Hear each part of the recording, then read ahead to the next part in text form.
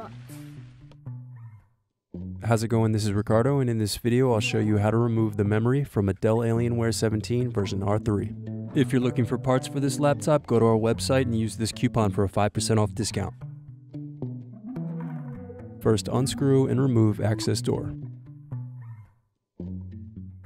Then disconnect battery cable.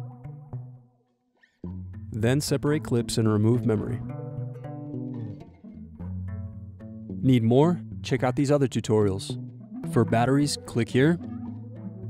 For hard drives, click here. For wireless cards, click here. Thanks for watching. If you enjoyed this tutorial, give this video a like and subscribe to our YouTube channel.